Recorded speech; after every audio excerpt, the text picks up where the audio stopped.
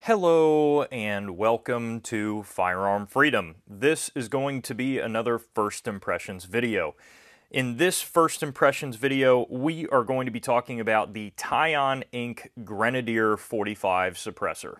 And before we get this video started, I want to let you guys know the best way that you can support my channel right now is by checking out the link in the description to the Firearm Freedom merchandise store. I got a lot of awesome shirts on there that I know you guys love, and I seriously appreciate you repping the brand that is Firearm Freedom. If you want to make sure that the censorship train does not continue here on YouTube, be sure to hit that subscribe button, ring the bell, comment down below. That stuff should help the algorithms make sure that these videos do not stay hidden from your subscription feed. The Tion Inc.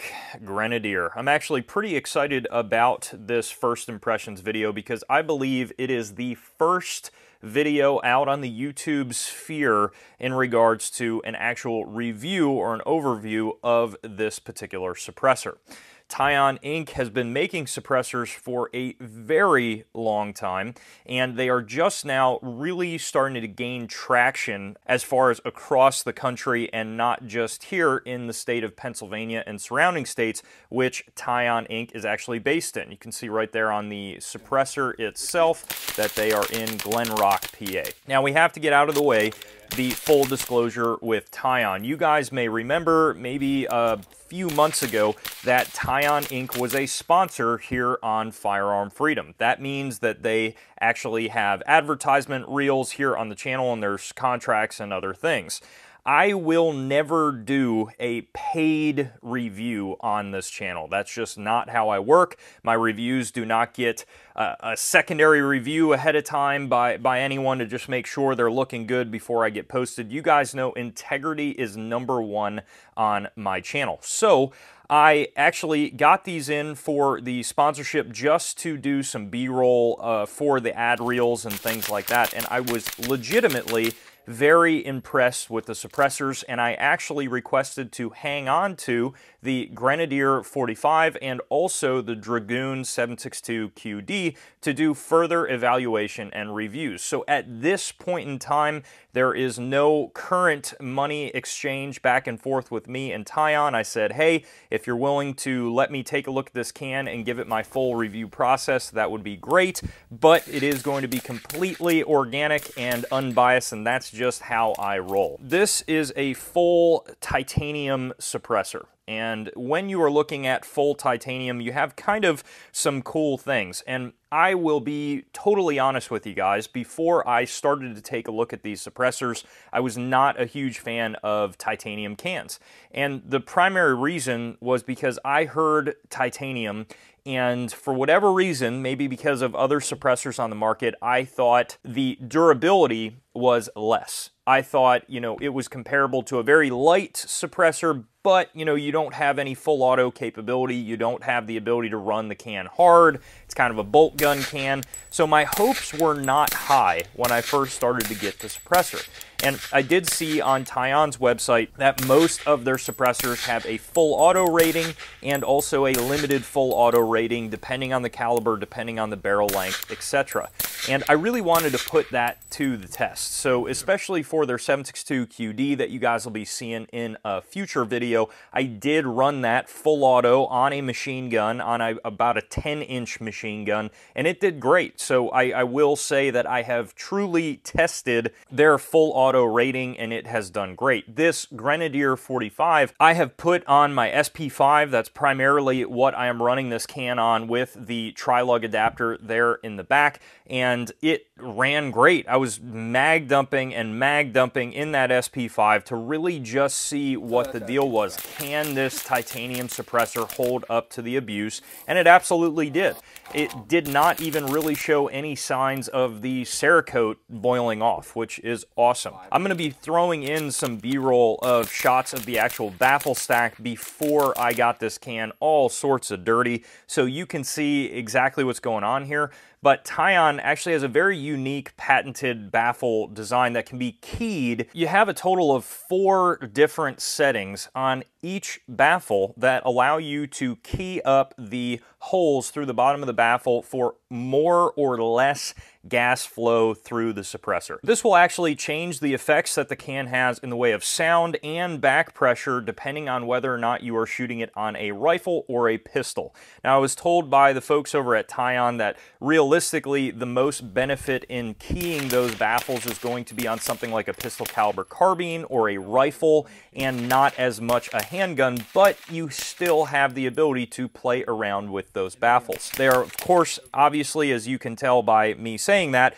user serviceable suppressors. So that's kind of the cool thing about these cans. Even their rifle suppressors are also user serviceable, so I really dig that because I can also run 22 long rifle through this if I wanted to. Now, generally for me, I specifically keep my 22 long rifle through rimfire cans because I just hate cleaning it through the pistol cans and other things like that. But the option is here. When you're looking at a suppressor being made, you can see the difference of a suppressor that understands the user market in the way of, hey, everyone doesn't want to buy specialty wrenches that are not going to fit anything else, and it's just nice to see. So it will look very familiar to you here if you are at all mechanically inclined. And this star pattern back here is the setup for a socket on a standard socket wrench. So for the tri-lug mount, which would be bought separately on Tion's website, you have a 27mm socket here,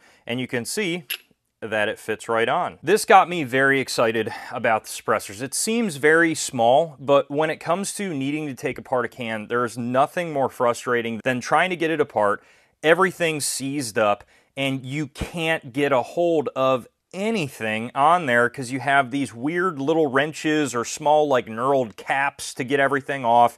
Stuff is slipping off the small ports that it has. It's almost like a lot of companies care a lot more about the look of a tool rather than the functionality in the way it goes for taking apart the can. So that was something that I thought was really ingenious by Tion, and I dig that quite a bit. It's made maintenance on the suppressor very, very easy, and it's a tool that most people would have laying around, and it's about 20 bucks to get. Now, my note to Tion when it comes to the disassembly process and the tools, I would love to have in the box with the price of the suppressor some sort of a small, like, option that is like a socket in the way of just fitting on those pieces. Maybe not as ideal, but just kind of like a free option in there to come along with the can, so that way if somebody doesn't have the ability to run out and grab this real quick, or they don't have it on hand, there's something to get the job done. I think it's cool to have that option in the box, but to also say, hey, if you don't want to use our little custom wrench there, you can just use any standard socket and that's going to work just fine. But having it come along with that may be a nice option in the future. A lot of folks are going to ask about price point with the can. When it comes to the Grenadier 45 in the black Cerakote, which is exactly what I have here, you're looking at an MSRP of $1,290. Now, I first looked at this can, and I won't lie to you guys, I'm used to buying steel suppressors. So that was like kind of my first go at I wasn't as pumped about it because I saw the MSRP and I'm just like, man, you know, all my cans are you know, a couple $100 cheaper than that on MSRP. I just don't know that it's going to be worth $1,290. And I didn't really look at other titanium cans. Now, as the process went on of messing with the Tion cans, I went ahead and looked at other competing titanium suppressors out there on the market. And, you know, the price when it comes to this Tion can is actually less than a lot of other titanium cans on the market. I had absolutely no idea the price of titanium cans. So if you're looking at it compared to steel, you're going to have the same mindset that I had, which is, man, that is crazy, crazy expensive. However, if you kind of look at it to all the titanium cans out there, it's actually on the lower end of titanium suppressors. So that's just something to keep in mind. The price is also going to be a little bit higher for accessories, and that's just something to consider. Now, Tion really kind of wanted to go above and beyond for the manufacturing of this suppressor. You guys will be seeing in the B-roll, I'm not going to take this can apart right now because it is filthy. We have probably getting close to about 1,000 rounds through it for this first impressions video, and I won't be able to properly show you just the fit and finish of the baffles themselves. But you will see in the B-roll of those baffles in the beginning before I shot the can, and just the machining and the fit and finish on the pistons, on the tri-lug, on the baffle stack themselves is truly immaculate. I have my gunsmith and bearded friend that occasionally makes his way in the B-roll of my range day footage, and he is very in tune with just machine quality and just understanding that, and he was incredibly impressed by just the quality of the individual parts. And it's something that you really can't get from a video. I truly was, being completely honest, impressed with the fit and finish of the parts. Sound quality of the can. How does this can sound compared to other suppressors that I have? It sounds very good. Now, you guys will have seen in the very beginning of this video, what I do in the beginning of every suppressor video is put unedited sound of the suppressor itself. So you're going to hear unsuppressed and suppressed from multiple different guns, and you guys can be the judge with how it sounds to you.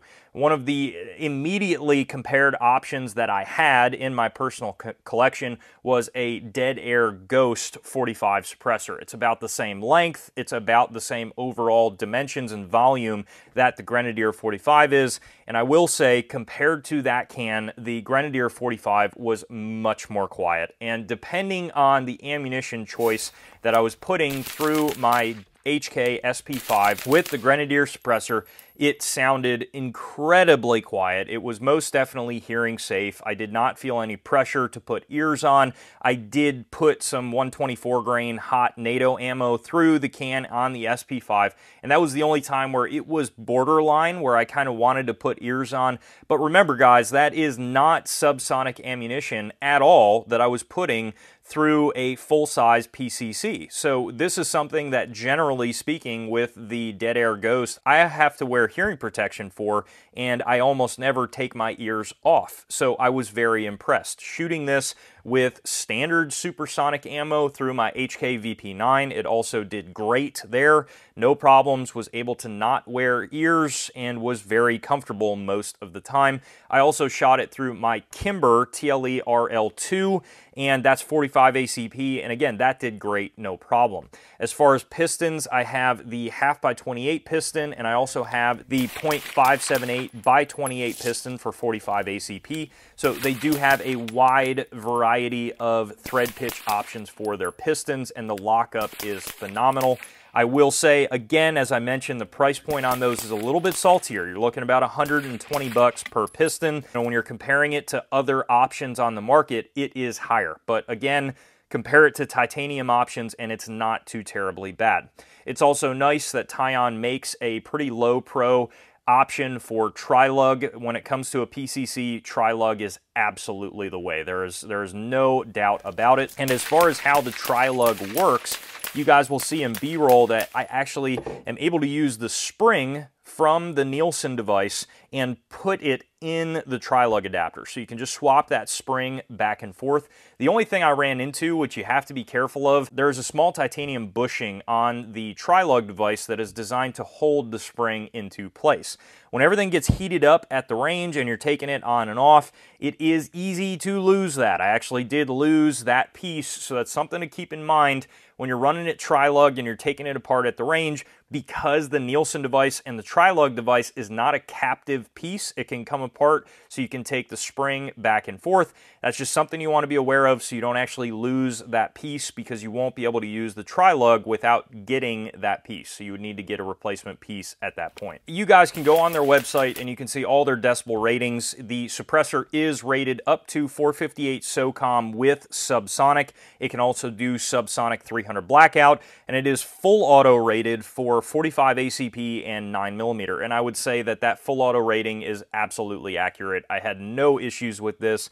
No finish cooking off. And the thing about titanium is it gets hot very, very quickly, and that's the issue with certain titanium cans. What was very interesting is it also gets cool very quickly. So whereas my steel cans would be lit up at this point and taking forever to cool down, this got hot quick, but then in a matter of, like, to no exaggeration, 3 or 4 minutes, it was cool to the touch. It was no problem. That's after like 4 mag dumps, which is very impressive. And so I do not think that the full auto rating would be an issue at all. Now, when it comes to the decibel metering, that's all on their website too. I don't recite that here in these videos because I just go off of how it sounds to me. And the tone of the suppressor sounds very good. And overall, I was impressed with the can. You guys are seeing here now that this is a pretty positive review. And say what you will, I know a lot of people are going to say, hey, that's just a positive review because you had a sponsor by them. But for those diehard subscribers of the channel, you guys know that's not me, and that's something that I will never do.